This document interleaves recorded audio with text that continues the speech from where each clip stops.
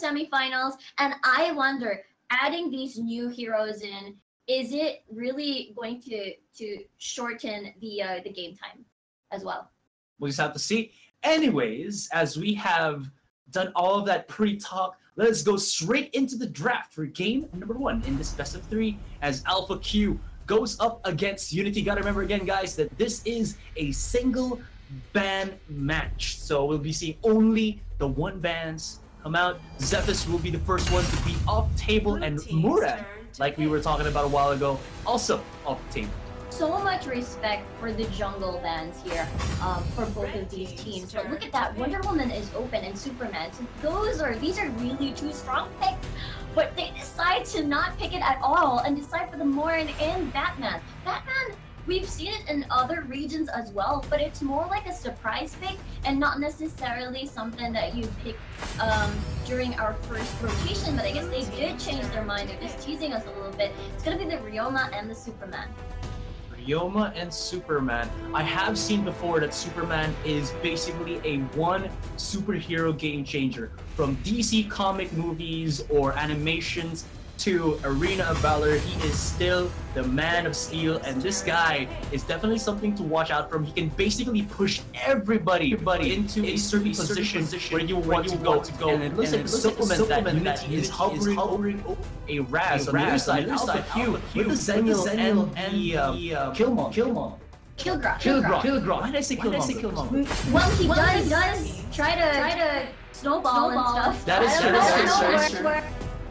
But he is a Killmonger, I suppose. But yeah, from the side of AlphaQ, they do have a lot of power picks here. Violet and Kilgrot, really strong late game heroes, and it's gonna be really scary. And additional here that all up with the CC Diao-chan and Alice being the last pick. I am totally surprised by how the draft went, but I'm still pretty happy. Yeah. But from my experience, we've only seen Diao-chan picked way back before. If you kind of want to go, or if you're gonna go up against a composition that has a lot of control or has a lot of melee heroes, and looking from that perspective, Unity kind of like went with a lot of them. So Diao-chan might be able to just like be able to root everybody, put them in place, and give lots of time for their other members to kind of like, you know, position around that. And having or going up against a Superman might be something that you don't want to, you know, let them set up. So Diao-chan might be a really good answer. Yeah, and just take note, Superman has the ability to remove crowd control as well and try to catch people off guard. A good flank from Superman can immediately try to burst down these squishy targets. Exactly. Violet, Kilgrot, Diao-chan, Lumber could probably try to set up for a good combo with Diao-chan, and everybody else that will deal the damage, which is, you know, the Violet and the Kilgrot pick. But at the same time, these heroes take a while to ramp up in terms of damage, especially Kilgrot. If you put Kilgrot on the side lane and the opposite team recognizes that, okay, you know, they might bank on the Kilgrot this time around, then perhaps, you know, the pressure that they may apply during the early phases of the game might, you know, might stop the growth of Kilgrot or slow it down. Rather. Yeah, and that's where your Superman and Ryoma, I think, comes in handy, because I feel like Ryoma doesn't really need that much to actually start rolling. I mean, he can benefit from that, but he still will be able to get some pretty nice pokes in, and with the help from Superman, you're going to be able to at least lock someone down or at least put them in a position where Ryoma can just tumble in and get all of that, you know, all of that damage rolling. And yeah, it's going to be, again, very interesting to see this, because again, for me, I came from, you know, seeing the meta from the Philippines, and we see these type of picks rather very scarce, you know, and now here in India, starting it off, it's going to be very curious, there you go, to kind of like see this matchup unfold. Yeah, I'm also particularly interested to the Raz pick as well. Let's see how they execute. All right, speaking of how to execute this, I'm going to be passing it on to Riku here, and I request a duel for the casting. So guys, take it away. Hello, and thank you for that introduction. And it's good to be here back in Arena of Valor. Alongside with me, I've obviously got Riku, and after that draft, really seeing AlphaQ and Unity going through that, there were a lot of picks that, well, I think the the order we saw the picks in also came out as a bit of a surprise. But overall, both teams got some quite strong picks through. I think for AlphaQ, they've got that CC strong on their team, as well as just overall nice balance, whereas Unity is more, they have these key members that hold it together. At least that's how I'm seeing it here. But what's your say on this? Yeah, I completely agree with you there. Unity, I feel like they, in terms of flexibility, they do have the roaming potential. I feel like if they have that early lead, they will constantly pressure the jungle, which is what they're doing right now. Yeah, we can see that there. Lumber possibly getting caught out in a 1v3 situation, but there's going to be the kill graph on the backline. Could trade out for the Raz, and he's going to get caught out by the Zenio, but manages to get away. There's just back and forth action here as the rest of Unity coming in for the support, pushing them back, and you really talk about that roaming potential, and it's happening here in the early game. The three-man team roaming that we can see between them, and they're just keeping Zenio separated, keeping the pressure on, and that's some early game aggression being showed by Unity. So if that continues to go in that fashion, Unity might be able to get control of this game and start to snowball. But we'll have to see, as there's going to be the charge into the wall. Zenio able to jump out, but I think, oh no, I spoke too soon. He's going to get taken down for the first blood. Yeah, this is the reason why you pick Superman or you ban Batman. But I guess AlphaQ had the priority on the Violet. They do believe that, you know, their late game or their mid game could save the day. But at this point, Seniel might have a bit of trouble here. Good job, by the way. But at this point, looks like a fight is about to start. Yep, Superman jumping in there to initiate, and you about how strong he is as he's able to go in under turret, tank it, pick up the kill secure, and they back out, taking jungle on their way. Not only that, prior to this fight, they actually stopped the side of AlphaQ from going into that Abyssal Dragon and trying to sneak that away while they were busy up at the top. So great rotations overall, great macro play, and they're going to catch out another kill. It's going to be Ryoma onto that Lumber. And right now, 0-3 for Unity opens up a great window for them to stop the Abyssal Dragon up themselves. Yeah, they're so heavily rewarded. Despite, you know, let's sacrifice the experience of the Alice. It's okay, we don't need the hissy fit for now. But look at that, Ryoma is already level 6 alongside Morin, and they just need those power picks, the power damagers of their team. And they're going to rely on that, as Superman is just going to be super explosive at this point, creating, I think he can just pretty much solo kill one of the squishies, especially Violet and Diao-chan. So at this point, AlphaQ should really be careful. Yep, it definitely would be the call there, but as you said, if they're caught out alone, any of the squishy members of AlphaQ, that's such a tough situation for them to get out of without CC. I think that's where they had that one positive, that if they stick together as a team and they can chain CC, they might be able to then get the man advantage. But right now it's going to be on to whether Unity, how they play so far with their rotations have been pretty well, and where they're putting the pressure, because we can see up in the top lane, it looks like they want to harass more that Zenio with the Superman and Morin pick. They just push him back further and further. He can't get to the safety of the tower. Superman's just bullying him at this point. No, you are not going home. You are coming back with me to my place tonight. Oh, good one there. Oh my. I've seen this Superman play before, trying to shove you back to your own tower at GCS. It's super classic, but at the same time, it's one of the classic Superman plays, and I believe this is a best of 3 series, and you know, AlphaQ can still either get the Superman or ban the Superman. It's so difficult because I did mention before about the 3-man squads or the 3-man rotations, 2-man rotations. Superman just meshes well with everybody. He can set it up as long as he has a damage dealer with him, or if they're too far behind, then he can just practically solo kill. Okay, it looks like this time AlphaQ trying to put the pressure on. They do have the man advantage for now, but I'm not sure if that's a fight they really want to go for. Instead, they're just trying to scare Unity out of their jungle at this point. But look at the top lane, just the bullying, the harass that the Zennials taking it. It's so tough, and they see it as the easiest lane because all the meanwhile they just leave Ryoma in the bot lane, as we see, to be there on his own, soloing the Violet. And they're going to be up to get that first tower for themselves. It looks like there's a bit of a mix-up going in the bot side of the jungle, but I think they'll be fine. They're even pushing away the Kilgraf back to his tower. Some good rotations there by both the Morin and the Alice, and it's this fully roaming team that's going on, and it's really working well for the side of Unity. They're playing that comp how it should be played. Exactly. They're doing everything right here, Unity. The thing is, we did mention how it's a very wombo combo set-centric composition for AlphaQ. And it's so hard to execute when in the laning phase, you're just constantly being pressured with Unity all over the map, just getting the kills, and then getting all the objectives, not leaving you room to breathe at all. And as you can see, Kilgraf is one of the main damage dealers for the side of AlphaQ, and they're just giving him a hard time, even giving the lane to him instead of Violet just to defend and try to defend mid. But Superman here, Blaze, is super duper keeping up the pressure. Yeah, and you can see Roma picking up another kill for South by Sway's picked up 6 of maybe these 8 total kills, and that's another thing that just works so well for the Unity team comp, that although they stick together in other parts, but I might have to hold that there. Superman pushing back the DL Chan. Raz picks up the kill. They're going in deeper to pick up the second kill, and they're going to even trade out.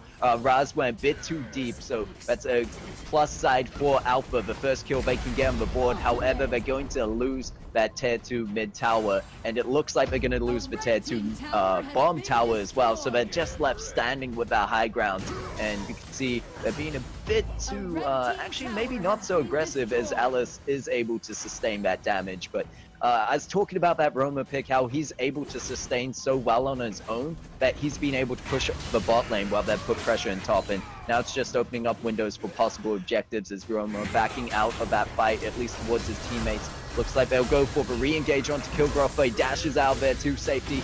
We can see that they're holding their ground for now. Alice is going low. They need to be careful, but the knock-up coming through. Raz is going to be able to pick up the kill onto Zenio, and soon it's going to be the Lumber to follow, and they get the double kill. They even take out one more, and this high ground tower won't be standing for much longer. I understand the mindset there for AlphaQ.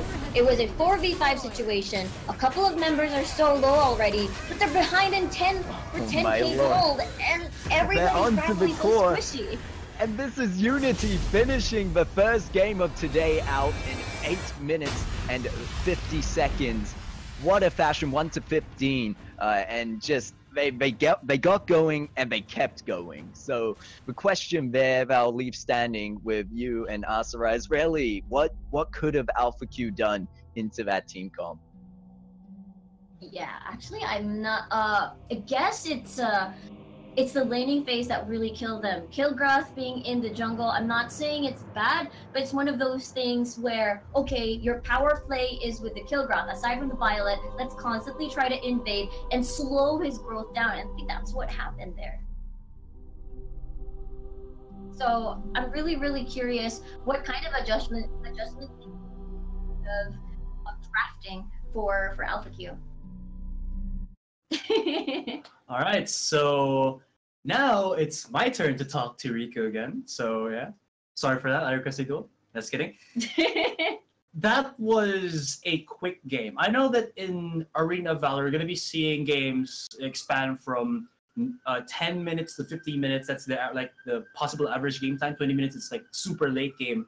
But with this first match, it just felt like AlphaQ was disoriented. Like they had a composition that on paper looked really good, encountering all of these bruisers, all of these quick catch heroes from Unity, but I felt like Unity was just too fast.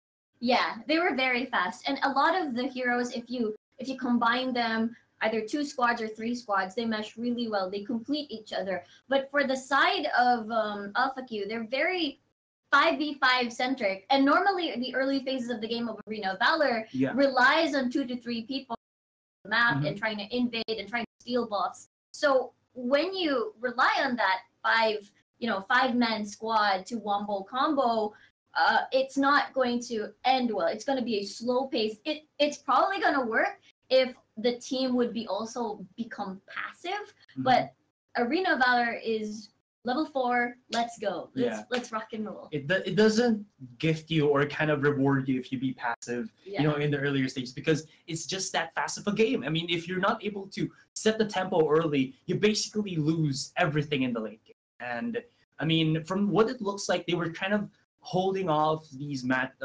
fights, these skirmishes. They were trying to kind of delay the game. Maybe as we reach level 15 minutes in, you're going to be seeing the Violet start to have her items, start to have some damage, but it never really happened. You saw that they were always going for that 4-1 split, but Alice couldn't, or rather the Violet couldn't really find that free space because Unity just was okay with it. They have the Ryoma keeping an eye on that Violet always. If she tries to go overly extended, he's going to be there. And that is kind of like just halted her from making anything happen around the map, or at least getting her some items for herself. Yeah, and you also have to count the of the squad if it's going to be a very counter draft towards the playstyle of Unity, but it seems that it wasn't really. It was definitely something. We reach level 4, that's the time we could shine. Maybe if they could have contested an Abyssal Dragon, then make it a 5v5 team fight, that could have happened. They had the Sentinel for their team composition, but because of the aggression of Team Unity, they know the win conditions of AlphaQ, so they didn't really give them any chance during. It's a bit savage, but on paper, it seemed that it was the win condition of Unity. Just keep going, not let them be together as a 5-man squad. Yeah, and I mean, aside from all of that win condition spiraling on their heads, the other biggest thing that I saw here was, or rather not really the biggest thing, but a slight spotting there was that you saw Zenial go 2v1 against Superman and Raz. And you'd think that, this guy, Zenial, he's the baddest of the bad. He can absorb as much damage as possible. But like within 2 seconds, he basically just went up to heaven and went back to the respawn of AlphaQ. And he's an angel. He is an angel, but I mean, I don't think he wants to go high and above that quickly, especially when his team needs to be the vanguard here. So, I mean, with all this information in hand, and with Unity looking to be on the forefront of this one, this is a best-of-3 single elimination. The next match could be the last for AlphaQ, so let's get straight into the draft. Yeah, I really want to see them adjust with this Superman pick, because I think it's going to be less of a headache if they pick it for themselves or just count it straight out. I'd rather probably deal with the Zephyr's jungle rather than deal with a Superman observer, I suppose. But let's see what AlphaQ decides to do at this point. They could ban out the Zephyrus again, or just ban out the Superman, which they will do. They, Cold, Excalibur, or rather Unity, could first pick Zephyrus if they want to, which they will, understandable. But I feel like AlphaQ can get the Alice for themselves. Alice is also a very huge problem, because it enables the early game roams. That Sunshine and Friendship is just a good pre-level 4 roam material. No, there's the Yorn like you were talking about, and a Crash to boot. So you got yourself a lot of, let's say, long-range control and poke coming in from these two. Unity will be the ones now to use the Diao Chat. We haven't seen this really be effectively implemented by AlphaQ on the previous game, but I mean, I feel like Diao Chat is just one of those heroes where it's very niche in the India scene, but I'm not really sure how it's going to be coming out. And the crack, the hook man, it's kind of also an update, or at least a extra info for you guys that we won't be seeing Chognar yet here in our tournament. So if you're thinking, why are we only seeing the Alice and the Lombard? Are we supposed to see, the big bad truck man? Possibly no. And we'll be seeing Alistair. Alistair, a really interesting pick. Good against assassins, as you can just immediately try to lock them down if you don't get CC'd first. If you can feel the engage coming in, then you can anticipate which target to prioritize, and at least it might be an instant 4v5. Xanis, I don't see that much. Yorn as well, but I do believe some of the pro players see Yorn as a good pick in some way, whereas you don't necessarily need as much to rush the attack speed items, because you do have an innate barrage of arrows. I am curious to see how it's gonna like mesh in there. And did I see a last pick Scud? Scud. Yeah, I was a Scud. Like I'm seeing a lot of really interesting. That's your word. Interesting things. Very Mysterious picks. Yeah, I'm really curious how this for Team Unity, especially that they already got the Diao-chan as well on their side. A lot of heavy CCs as usual, AOV CCs more importantly, but I do like the Alice pick for AlphaQ, and I truly believe it's going to shift up their strategies this time around, and I'm going to expect a lot of heavy roaming, pre-level 4 most especially. Yeah, although the longer this game progresses, it feels like it might be a leaning towards the Unity roster just because they do have looks to be a much more scaling type of composition. I felt like even if you look at the comp for AlphaQ, it doesn't seem as late game-esque, you know. So I'm kind of worried if they're going to be able to push this into the later stages, or if they have this certain composition to actually fight in the early game. Because I haven't really seen Scud that much, so I actually can't remember what he does specifically. But again, the Diao-chan is a good contest on certain types of heroes, especially melee ones. But she kind of needs to position herself well, because I believe that there is some wind-up time to her skills when you use it. Wind-up time. I think Diao-chan also does the death brush strategy, where she just hides in the brush. But you know what? I'm really excited for the next match. All right, so speaking of the next match, it's going to be Riku and I Request a Duel once again. So guys, you know what to do. Yeah, thank you for that. And we're back here into match number 2. Unity were the ones to take home the first, and let's see if they can take home the win overall.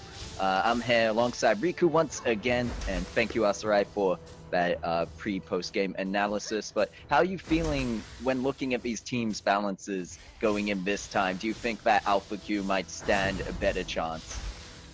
For me, the Yorn pick was something that could be replaced with something else, but it's probably maybe they believe in the Yorn pick. Yorn is not necessarily weak, but the lack of mobility, the sacrifice on that flicker skill instead of something else is probably something that they should consider. But you know what? Maybe they have their own strategy. They do have the Alice for the early game rotations, Alistair for the lockdown, but all of these squishies do not have innate mobility. They will rely on their flicker. So especially that these guys are their main damage dealers aside from the Xanis pick. So it's going to be a little bit tricky trying to protect them from the dangers, especially we have the Tel-Anas with the humongous range and the Zephys for the death from above. Oh, there's an engage. Lumber getting caught out early, pulled back in by the Grak, and that's going to be first blood for the side of Unity. And they're going to go in to finish off that of the Zephys to get their second kill as well. It looks like we're going to have a bit of a pause from AlphaQ. They weren't expecting that. They were like, oh my god, they're in our jungle. They just got first 2 kills. Maybe we need to think about something. Perhaps that's the idea there, or could be some technical issues. But while we're in this pause, I think it's a good time to really look at, well, as opposed to the last game, I think AlphaQ had this team comp where they would have been really well off into the mid-late game stages, but they never got a chance to get there. And now looking at least AlphaQ's side, I really like the Crash pickup. I think that's going to be great engage alongside the Lumber. As you mentioned, they got a lot of CC, and the damage dealing is really going to be on the shoulders of that Zephys and Yorn. But we are going to hop right back into the action here and see how it unfolds. Yeah, it's amazing how Unity, when they reach their level 2 or level 3, they immediately, or level 2 most importantly, they complete their skill sets, they complete their combos, and that's the moment they become aggressive. They really completely ruin AlphaQ's jungle rotation, and that would mean it's so hard for them to recover. Not only jungle rotation, they remove or try to disorient the support, or rather the observer's rotation as well. So which would mean not enabling the side lanes or the mid lane to have the kills that they need, especially with a roaming Grak on their side. Oh, what a hook from that Grak, speaking of, and they maybe, possibly, going to let it go and not finish off the kill. just taunting him, just teasing with him. I don't think they expected that. I'm pretty sure they figured they'd be able to finish off the kill onto the ally still, but it doesn't matter. They catch up with Crash. He's going to go into the Metamorphosis, trying to back off that ZB on the run. Shomps under the turret, trying to save him, is able to put down some CC, and we see Crash jumping in under for safety, but it looks like Zephyrus needs to be careful on that backline, but they're just going to go right on in under the tower, and they are going to pick up that kill for themselves. Meanwhile, we do see that of, I believe it's Zephyrus, my bad, I was saying on Unity's side is going to be going in Xanis on that of AlphaQ's side, and they're trading out some big damage there. Looks like Excalibur could go down, but he's not going to go down without a fight. Picks up Banjari. And then Shom's getting caught in the action, and he's going to get taken down in the 1v2 situation. Unity, as you said, playing aggressive as ever, already picked up their first Abyssal Dragon right after that pause, and have moved on to follow up with a few kills and objectives as they're looking here for the top tower, but not going to pick up. But that's going to be the replay of what just happened.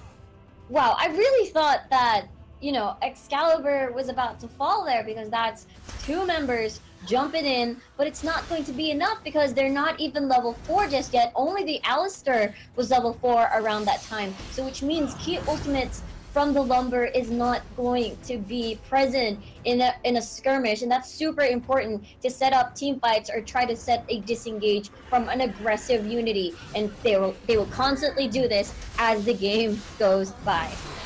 And we see another 3-man rotation into the topside jungle of AlphaQ. They're going in deep under the tower. Lumber is low. Blaze going on the chase, trying to pick it up. He gets the kill, and they've locked down that of, I believe, Ethan Hugh. He's gone within a second, and this rotation and aggression coming out between the Dalchan, Scud, and I believe that would be the Grak. The Grak is just, I think that's such a key part of it, making sure no one escapes those hooks. For the most part, have been on point, but we do see a miss one there. Meanwhile, in the bot, there's going to be a bit of a trade out there, and Sion actually going to pick up a kill for himself, but Talanis did come along to pick up a kill onto Yorn. So it opens up a window for them to at least push the bot lane right now, but that's not what they should be worried about. As Retan Banjari getting caught out once again, and not in a very good position. And that's just, once again, this 3-man rotation working out so well. They take Dalchan from the mid lane to go and roam, and the CC there is just working out well. It's a bit of a difference to what we saw previously. Instead of positioning CC, it's more rooting and stunning, as well as team effort. So it's a bit of a slower game so far, but nonetheless, Unity still in charge. Yeah, super dominating. As you can see, Ethan might fall, and he will, as 4 members just clumped up all together here on the mid lane with the Abyssal Dragon already spawned. Shomps might be in trouble here. He dashed towards to danger, and he's gonna suffer. Yeah, goes in and tries to aggress that with no follow-up damage coming out from the side of AlphaQ, and you can see as soon as Banjari jumps in, he's like, well, they're low health, I'm full health. Math, quick math, I should win, but he doesn't. He's instead going to lose that second tower. Meanwhile, we do see that of Zed and I'm not so sure how to say this. Chai TV able to pick up that Abyssal Dragon. This might be a kill going over to Kresh if he's able to land the CC and follow-up damage, but no, it's going to be Scud just walking on out of there. But Zephyrus looking for the fight. You don't want to go into a 1v3. You will be punished for that. So Unity, they are getting punished for their mistakes, and I think that's the only chance AlphaQ at this point has to really get back into the game. Like right now, as we see that Grak's gone a bit too deep on his own, but Dalchan supporting over the wall, able to get the root down and the stun, and they're going to get knocked up, however, needs to be careful, Grak, with the ultimate, and pulling them all in. Chomp's going to be the first to fall, and they continue on following down with Ethan Hugh, trying to make the escape, gets caught under the tower, and yeah, it's just an unstoppable force when they work together as a team. Yeah, exactly. Cypranophobia has really good wave clear. With no waves to protect you from the hook of the Grak, then immediately you might have to give up a turret. The constant pressure that Unity has been doing for the past few minutes of the game is just creating a lot of, what do you call this, experience gap, and they're forced, and AlphaQ is just forced to deal with all of these things without giving time for themselves to breathe, for them to soak up experience, to farm all the lanes and the jungle. It's so difficult. ZB, but first of all, that's going to be Crash going down, and look how low Zed is. Gets out of it, going for the back. Yawn just barely misses that ult, and luckily he's going to be able to get to safety, but not so lucky for AlphaQ, as Yawn just deleted within an instant in his own base under his tower. But it does not matter to Unity as they dive in there to pick up the kill onto the Lumber, following up with that of Ethan Hugh on the Xanis, and that's going to be right now they don't have the minion wave, so that's a bit of a problem for them. Looks like maybe ZB has gone AFK, maybe having some issues. No, he's back in the fight and needs to be, rightfully so, because I think his team needs to rely on that so much for engage there from the Crash with the Metamorphosis, but he misses, does it backwards, and that opens up for Unity to get into the base of AlphaQ. We're 8 minutes 35 in, looking like a similar finish time if they're able to win out this team fight, but AlphaQ won't go down without a fight. They're going to be able to go in all in right now, picking up the Tawanas, looking for more, but look at how low Grak gets out once again, so tanky at this point. Meanwhile, Diao-chan on the back line, able to put down the CC and trade out even when getting dived upon. She's just gone so far ahead, that level 12, 2-level advantage to pretty much everyone on the side of AlphaQ, but they're not done yet, as there's going to be the Zephys joining in and trying to finish off the kill, and he is able to pick that one up.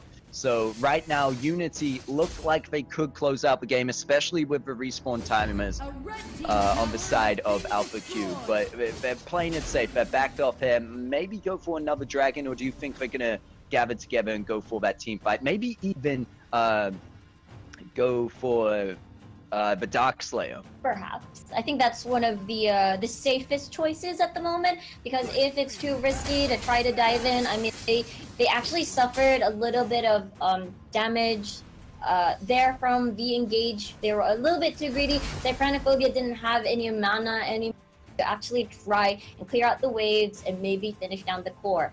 There's still a potential, I mean, the Lumber CC really helped out, try to secure and scare a few members away from Unity, but they were a little bit too overextended, and they managed to clear out a few members, scare out a few members. But then again, Zephys was there already in time, has respawned. Darkslayer is definitely going to be available here to be taken down for Unity side. So I'm really curious what they're going to do this time around, because there were so many instances where Darkslayer is open, but they still decide to just push. You know what, we could just try to finish the game, try to clear down the waves. There's the CC, and Shams is going to get pulled back. Lots of heals being popped by the side of AlphaQ, but even Hugh is so low. Yeah, gets jumped on in the backline by Excalibur, and it looks like they're going onto the core. Excalibur going low. He is going to fall, and they need to be careful now, as they are taking a fair amount of damage from Yawn, the last one standing, but doesn't matter in the Healing Sanctuary. Gonna get taken down, and Unity have the confidence to just go in for that team fight and finish it all off. Made some risky plays here and there, but I think that was because of the lead they knew, were confident of and knew they had secured for themselves. They didn't even think about the Dark Slayer, just looking to finish this one out as quick as possible. But that is game number 2, also going over to Unity in a 2-0 fashion. So GG, well played to them. Definitely. Unity played that so clean, even though they didn't really pick out the meta picks. They were just so comfy, knowing the fact that once they reach their level 2, level 3, they're going to go all in into the jungle, try to make picks, increase the experience gap between, you know, Unity and Q, and it just well for them. So clean and so good. That was basically Unity wiping the slate clean, or the floor clean with AlphaQ. And I mean, from the looks of it, like just at the start of the game, you thought that AlphaQ would be in a much more safer situation. Yes. Because they had all of these long range, keep yourself away from me type of heroes, you know. But then you know what, we're gonna have a Grok. We're gonna have to pull you in, and to add to that, Diao-chan needs time to set up her skill set, right? Yes. The Grok can actually do that with his pull and ultimate to suck everybody in, while Diao-chan just, In the wise words of Ira Quest, I'm not sure if he actually caught up into this. He said, "Let it go," while Jiao Chan was using her, frozen skills. I completely missed that. I just remember something about steal your whatever. Never mind. It's to steal your girl.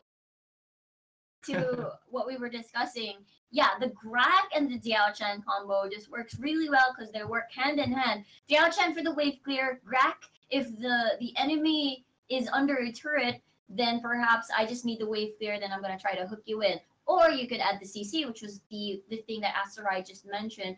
Go for the CC for Diao Chan, and then I'll hook you in, and then I'll keep you within our grounds with the ultimate.